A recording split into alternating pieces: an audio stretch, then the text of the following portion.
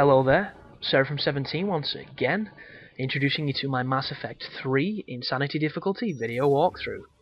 This is the second section to saving the Admiral, and this is the Geth PRIMES. So this is a pretty tough fight, because these guys will strip your shield and your life quick as hell. And what you want to do, as soon as you get out of the elevator, pick up this, I forget its name because I was too busy doing my intro to read it. It's a heavy weapon that's littered around this room, and start stripping these Geths down. You want to hit them with the sabotage as quick as you can so that they help you, and then you can hit them without them hitting you back, and you just need to systematically eliminate all of them in this room. And luckily enough, if you've got Tali and you've got that move, it will make it easier. If you've got this awesome gun, it'll make it easier.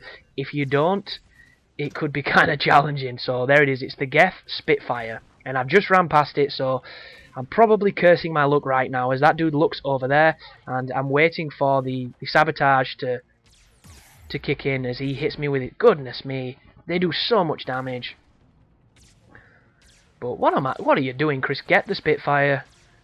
Go on, get it. There you go. So Tali's just died, and this makes this bit kinda awkward. But luckily enough, I know if I go into adrenaline shot, I can do massive damage, and I also know if I use my Medigel, she'll get up and I can start using that ability on the Geth. So, don't check me out, commandoing it on my own as he hits me again. I don't know why I'm not using... Oh, there we go, I use the ability, it distracts him, I shit on his face. There you go. So, I don't know why I've not been using it more frequently, the sabotage, but you want to do so, people. It makes this fight an absolute joke, and without it, this can be pretty challenging. But there's the sabotage, then you can just keep hitting him with the Spitfire. And the Spitfire is kind of weird, because sometimes it doesn't do any damage when you're firing at them, and then immediately it starts doing loads of damage. It's almost like it has to get warmed up before it really deals damage. It's a strange weapon. But now that you've done that, all that's left to do is move over to the lovely balcony slash precipice that's directly in front of me now, and there's going to be an interesting cutscene and a little gameplay moment that is heavily underused in this game. So spoiler alert, we're going to practically be using a Hammer of Dawn now. And we're using it to... Well, I'm not too sure why we're using it. It's been a while since I listened to the cutscenes on this section. But we're hitting that. I assume it's something to do with the Reapers or something bad. And this is a weapon that effectively sends the Normandy to do a drive-by. So there's the Normandy. It fires its cruise missiles or whatever it's got. That is pretty cool. I liked that a lot. Now just imagine if you could carry that launcher on your back while you play. So every so often when it recharges and you hear that lovely beep, like that gun off a Demolition Man that, you know, Wesley Snipes uses in that museum, you pull it out, you start lasing a target, the Normandy comes and does a strafe run. Would that not be the coolest thing in a Mass Effect ever?